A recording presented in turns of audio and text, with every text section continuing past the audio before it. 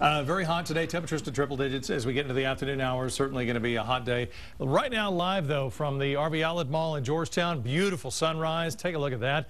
That also means you need to make sure you have your sunglasses with you as we go through the day today. Temperatures are going to heat right up to the 100 mark, and well, you can see the traffic there is looking pretty good on I-35. We'll talk to Deborah here in a minute or two and see how things are shaping up everywhere else. 77 degrees. Some scattered cloud coverage you saw there. Winds out of the south at 7.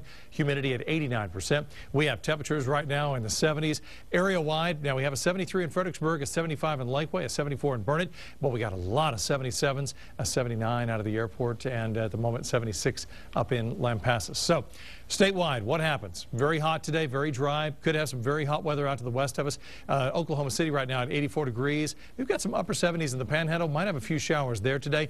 81 in El Paso, 81 in Laredo, and then 70s for everybody else. Now, if you look at the cloud cover, it's not much here, some low cloud cover. But notice up here to the north, we do have a little bit of cloud cover. There's a little frontal boundary, very weak front. It's going to move in and stall. Could be some showers there. Forecast model indicating that. Watch as we go through the day today. Well, I hit the button twice, didn't. Hold on, we'll fix that. It's a Monday morning. Everybody's going to have a slow Monday morning with a hot day today like that. That's what I want to do. Take a look at the cloud cover and the showers that develop to the north of us, and you can see that we do have a little line of showers there. So if you're traveling north, you may see some of that. Fades away into the evening hours, and then that is it. 100 for the high today. Winds out of the southeast at 10 to 15. Tonight, upper 70s into tomorrow morning. So basically what we have for right now is what we'll see for the next 7 mornings. Our forecast over the 7 days ahead shapes up like this. 100 for the high today, 100 for tomorrow, 101 on Wednesday, then morning lows in the 70s. Thursday, Friday, Saturday, and Sunday. It's not a big break, but it's a little break. Upper 90s to 97 or so for Friday and Saturday.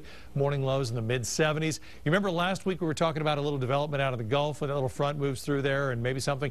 It didn't really do much, but just reading what the Hurricane Center was looking at down in the Bay of Campeche, Southern Gulf, there is a little bit of activity there. Not expected to develop immediately, but they're watching it. Maybe later in the week we could be talking about something developing.